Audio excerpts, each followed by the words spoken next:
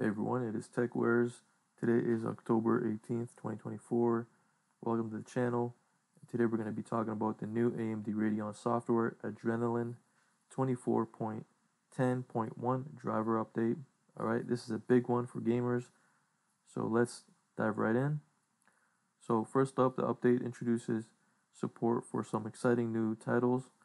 Gamers can now enjoy Unknown 9 Awakening and Call of Duty Black Ops 6. Alright, this is the new game support. It's optimized for these games. Alright, so if you've been looking forward to these games, now is the perfect time to update your driver for the best experience on AMD Radeon. Also, expanded HYPR-Tune support, or HYPR-Tune support. So another major highlight is the extended HYPR-Tune support. This feature allows for HYPR-RX to enable in-game in-game technologies like AMD FidelityFX Super Resolution, or FSR. Also AMD Radeon anti-lag, alright? Anti-lag 2 actually. So with this update, the support has been added to automatically configure AMD FSR resolution with frame generation in games like Call of Duty Black Ops 6, Black Ops, also 7 Days to Die, and Once Human. So this means smoother gameplay and less input lag, which is crucial for competitive gaming. All right. Also, it fixed a few other issues.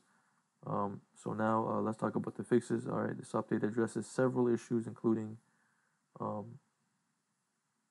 intermittent performance impacts when entering certain areas while playing DayZ.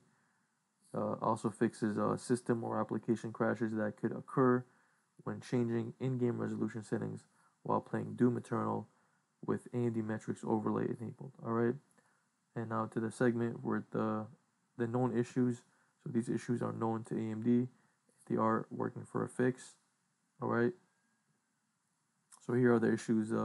Here are the known issues to keep in mind. Alright, so users may experience intermittent driver timeouts or crashes in Warhammer 40K Space Marine 2 on certain AMD graphics products. A temporary resolution is to enable variable graphics memory in the Adrenalin software.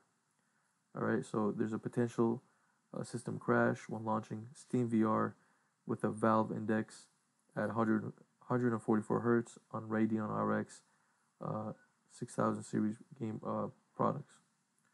Also, some users may notice intermittent application freezes while loading save files in Monster Hunter World. Okay, guys, so that's it for today. This is the new AMD Radeon driver update that was released. Go download it, install it, and enjoy some games. Peace out, everyone. Take care.